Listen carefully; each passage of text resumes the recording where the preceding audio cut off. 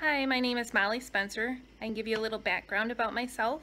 I used to work at Family Video in Cedar Springs. I was the assistant manager there. I really enjoyed that job. Loved the customer service part of it. I got to talk to all the regulars that come in and out. It's scheduling, stocking, inventory, and I just actually happened to come upon the recess aide job at Cedarview when I was working there and decided to take it. It really worked out very well for my family. My boys were younger and they were just getting into sports, so I was missing all the nights and weekends that I was working at Family Video, so I actually got to go to their games and practices. So that worked out very well for me. I didn't realize how much I was going to enjoy it. I love working with the elementary kids. I think the recess aide job was one of my most, I can tell you it was one of my most favorite jobs. But when I started subbing in the office at Cedarview, I knew that's where I wanted to be because I could work with the students, the elementary students, and do something else that I love. What are some of the personal characteristics that would help me with this job? Well, I believe that I am a very friendly person. I greet everybody with a smile.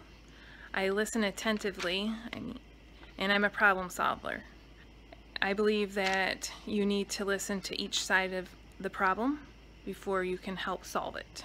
That's probably something that helped me on the playground during the recess aide job and while I was in the office, was able to listen to each side of the story between the kids and help them solve their problems between each other.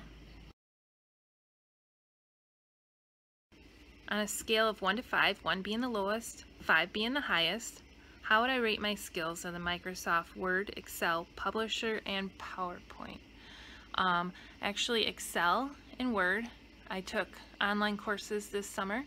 I did know them, but I just hadn't used them in a while, so I wanted to freshen up on them. PowerPoint and Publisher, I had actually used in my own, personal life, with Publisher, calendars, invites, business cards, mailing labels was a big one that I had done. So I would say that I'm like a 4 with those two. How would I rate my skills with Google Docs, Sheets, and Slides? Actually, I would rate those probably around a 4 also.